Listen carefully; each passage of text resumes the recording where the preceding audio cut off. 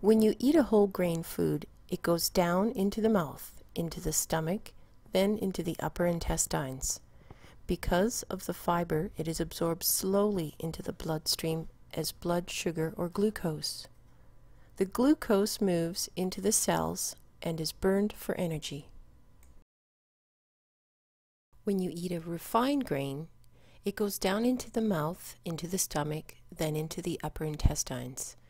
This time, because the grain has no fiber, it is quickly broken down in the intestines and absorbed, dumping a large amount of glucose into the bloodstream. The glucose moves into the cells, but there is more glucose than the cell can use, so the body converts it into fat, which accumulates on the body.